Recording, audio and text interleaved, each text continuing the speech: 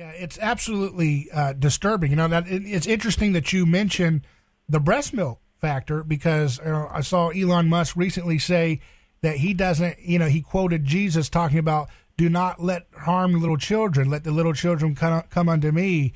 And he draws a big red line when it comes to harming children. So it seems like a no-brainer that if you're one of the few people who are telling scientific truth that this material is being found in the breast milk, that is putting children in harm's way. That should be a top priority for him to make sure truth tellers like you are fully restored.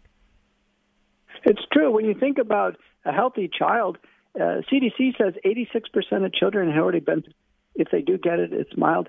These injections given every, first series and second series and every 6 months of foreign genetic material coding for a lethal protein that was engineered in a Chinese biosecurity lab, it cannot make the human body healthier. It can't help these children in their growth and development. They just need natural growth and development without foreign genetic code injected in their bodies.